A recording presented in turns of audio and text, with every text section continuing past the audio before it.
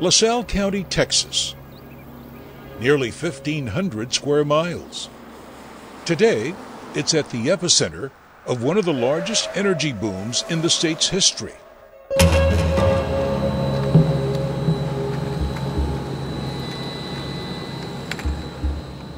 This is Cotulla, Texas, the county seat, a town which is steeped in the history of South Texas. One of the way stops between the Rio Grande and points north. For more than 100 years, LaSalle County had been mostly agriculture and ranching country. Families for generations cleared the land, planted crops, raised cattle. But now that's changed. All because of the Eagle Ford Shale discovery, described as the largest oil and gas development in the world based on investment. Every day, heavy equipment trucks rumble over county roads as they head to and from oil and gas production sites. The roads extend for miles into every corner of the county. The Texas Department of Transportation is now offering $250 million to be shared by counties for road repair caused by the traffic. The problem is, counties have to first prove a road is public before they can claim money to open, expand, or repair it. But which roads can the county of LaSalle claim? County Judge Joel Rodriguez says that's what LaSalle County is trying to figure out from maps and old records. We have a number of roads that are in this situation that we have to address. The problem is LaSalle County records, like those of many counties across South Texas, are vague or inconclusive, not clear. Take, for instance, this road. It's called the Hines Road, and for years, it's come to this juncture where it takes a sharp turn. Now, Judge Rodriguez says he's not convinced that's the way the road ought to go. You have some people saying, yes, we have access to it, we want access, and then you have other people saying, oh, we're landowners, that, we don't want it open. And if the judge has his way, he wants Hines Road extended onto this private property, slice 2 miles into it, all to end here. This lonely little gate at the end of a narrow path, overgrown with weeds and tree limbs, signs of how little use it's had. Colby Hines says it's hard to understand how a politician can simply condemn a family's land on a whim and say it benefits the public. And to put this in simplified terms, the way I look at it is you've got a family that's been on that ranch since 42, 43, my family. And everybody's said it the way it's been.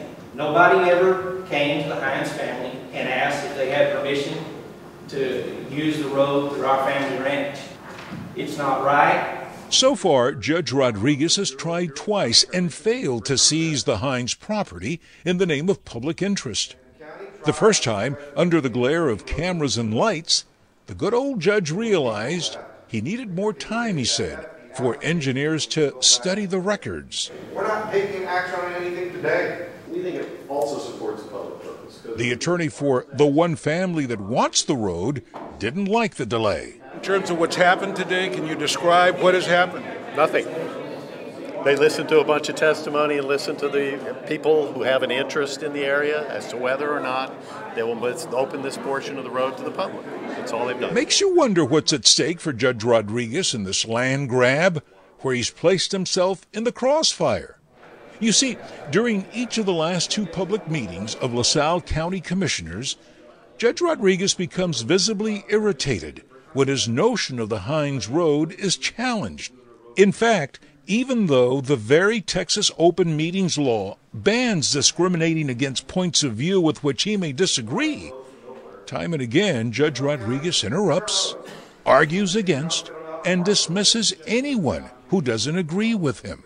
And you're drawing us out. Okay, go ahead. Excuse me.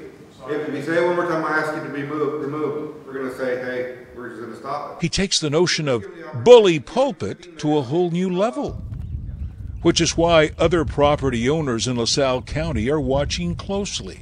Landowners like Susan Story, who see property rights as sacred as the Texas Constitution itself.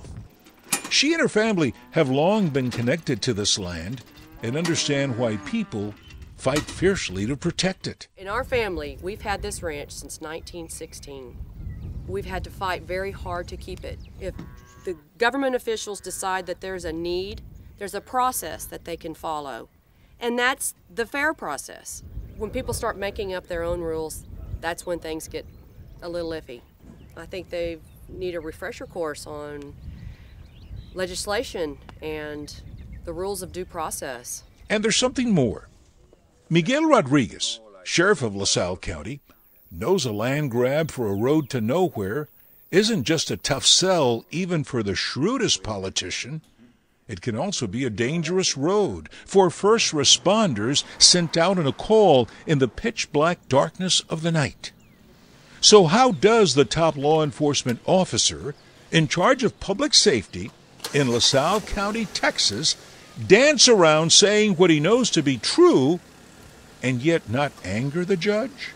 Is that a safety concern for you, sir?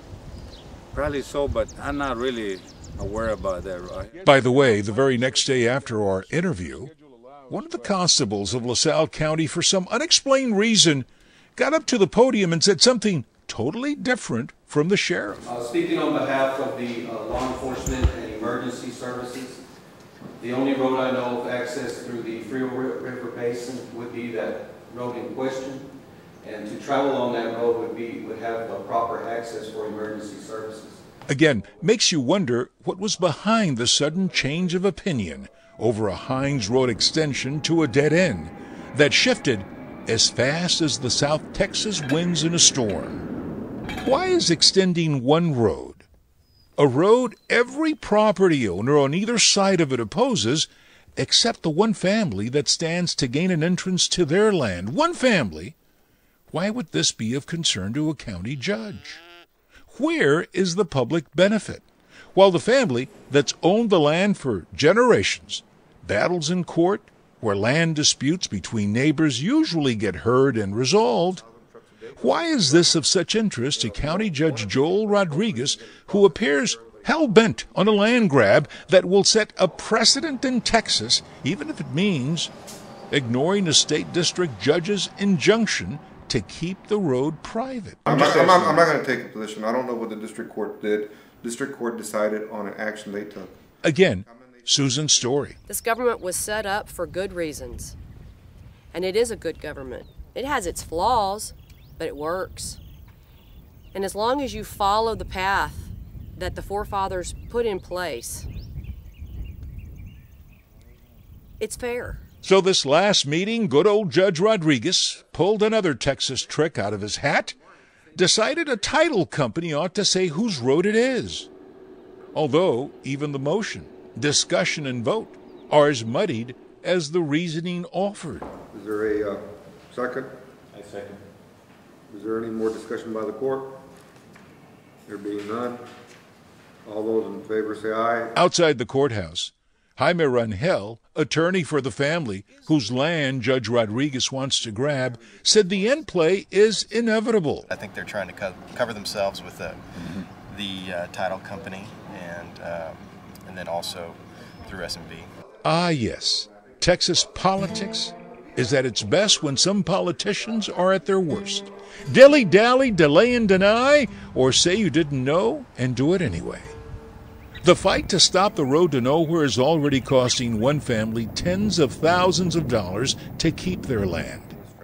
But Judge Joel Rodriguez's pockets, which are the taxpayers' coffers, are deeper, and his political ambition is bigger.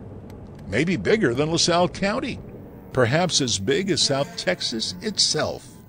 And if so, no telling how far he's willing to push in his quest for a land grab, or many, even if it goes against everything Texas stands for and may one day be the very act that ends his political road or detours it to a dead end as well.